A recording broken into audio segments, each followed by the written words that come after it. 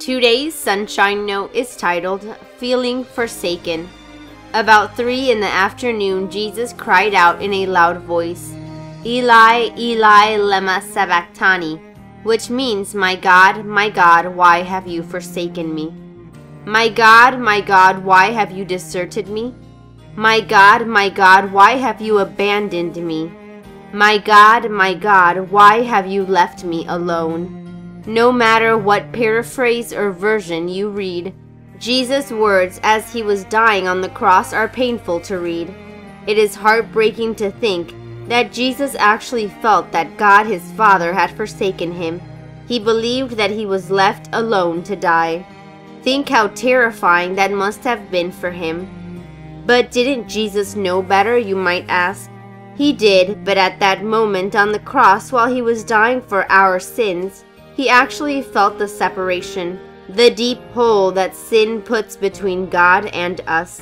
In all of his 33 years of life on this earth, Jesus had never sinned. He resisted every single temptation that came his way. But now on the cross, he took your sins and mine on himself, the sins of the whole world, past, present, and future, and that feeling was one of darkness, of being forsaken. I have talked to a lot of kids your age who have felt forsaken. They have their own question that they cry out to God. Why did you let my pet die? Why did you let my family move?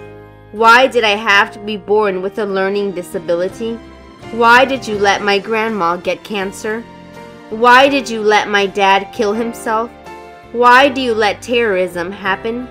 When you feel forsaken, remember that you are no more forsaken than Jesus was. God was with him and God is with you. Take a look at God's track record all throughout the Bible. He doesn't forsake his children, he rescues them. Jesus had to wait to be rescued, and you may have to wait too. But it will happen and it will all be worth it. About 3 in the afternoon, Jesus cried out in a loud voice, Eli, Eli, lema sabachthani, which means, my God, why have you forsaken me? Matthew 27, verse 46. May God bless you today.